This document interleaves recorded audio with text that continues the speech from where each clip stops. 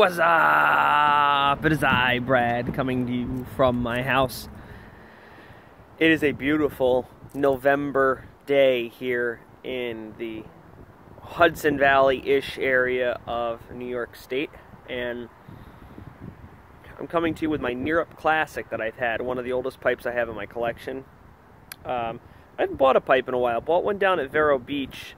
When I was down there, I visited actually the tobacconist that was my grandfather's tobacconist, which is pretty cool.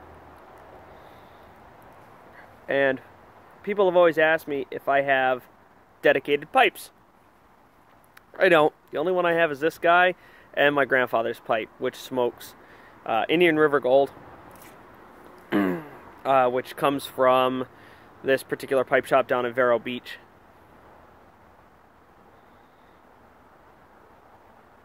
This one only smokes Frog-Morton Cellar, which is what I have in the pipe.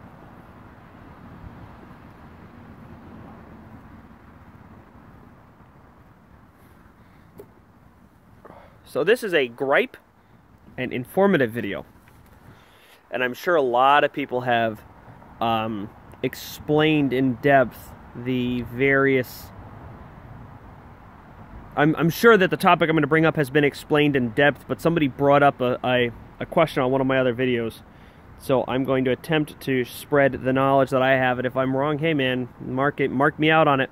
Tell me in the comments.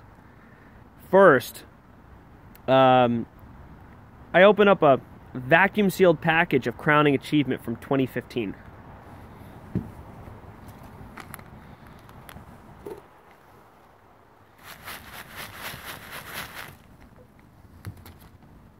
Did you hear that? It's so dry that if I put a match in there, the thing would blow up. It's like dead relatives' cremation dust. I'm ticked off. I figure vacuum sealing it, I get 2 years out of it, and I haven't been smoking for a while. I own my own sharpening business now, and I'm just so damn busy, I don't even have time to put a pipe in my mouth. I'm in and out of salons all day long. It's like, if I were to put a pipe in my mouth, I wouldn't get any work done. Hence why I'm doing it on a Saturday.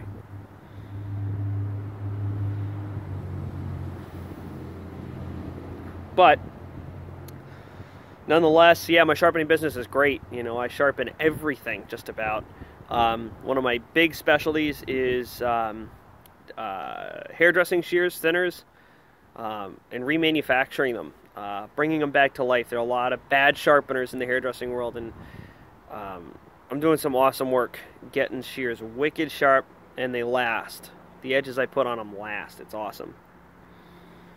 But the gripe I have is I'm smoking a tin of Frog-Morton Cellar that I bought easily at or about the time that I bought the Lane tobaccos that I vacuum sealed and jarred, and they are so dry. I've lost probably about 4 pounds worth of tobacco. I am just like, oh, I'm sunk. It's horrible. But I think from now on I'm buying jars I'm buying tins.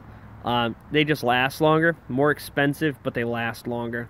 I opened up this tin thinking, oh crap, that's going to be dry. Perfect. I've got tins that are vacuum seal. I've got tins that are the pull away, like the Frog-Morton Cellar is, or the cans. And I'm just going to start buying them because they last so much longer. Perhaps maybe the way I vacuum sealed it had something to do. If you vacuum seal tobacco and you get really great results, hit me a comment. I need to know. Also today, I've been catching up on a lot of the Dagner stuff, man. Dagner pipes, and Lord, I feel neglectful. There's just so much stuff that was being put out that I've been totally ignoring. I've just been so damn busy.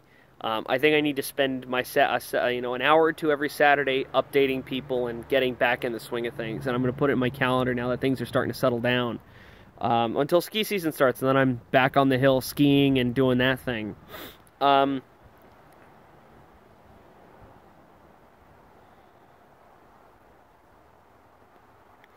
But let's get on to the important part of this thing. Burley versus Virginia. people talk all the time about how Virginia doesn't give them the same nicotine kick that Burley does, and they think that Burley is a heavier nicotine leaf. No. Most strands of Burley and Virginia have equal quantities of nicotine in the post-processed leaf. The difference is sugar content. From what I understand, I could be wrong and I could be getting this backwards, and what Russ Ouellette had said, granted, like I said, I could be getting it backwards, but hold on. I'm one of those pipe finnickers, constantly tamping, constantly lighting. I just enjoy that.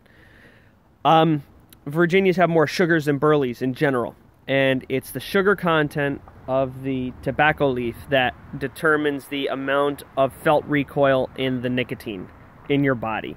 You know, if you smoke like Nightcap, and that recoil of just like putting you to sleep, or if you smoke a really heavy, you know, like Magnum, its sugar contents is what mostly it's about. And so Virginia and Burley, they have the same quantity of nicotine generally. It's just the sugar content that inhibits the ingestion and absorption of that nicotine. So something to think about. I'm going to head off so I can finish my pipe and enjoy my beautiful day here. But I hope everybody's well. I hope you're keeping it lit and packing it tight. And yeah, let me know about vacuum sealing, because I done screwed up. Talk to you later.